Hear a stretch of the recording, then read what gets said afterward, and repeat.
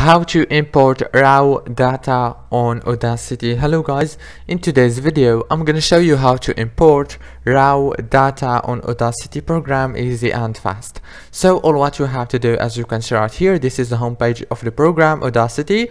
Now all what you have to do is go here in the top corner, click on file, and then after you click on file you will find many options right here, but don't worry, it's easy. Go down and go to import. Now here you will find four options, and here is the raw data option. Click on it, and here you will be able to import a raw data project or file easy and fast.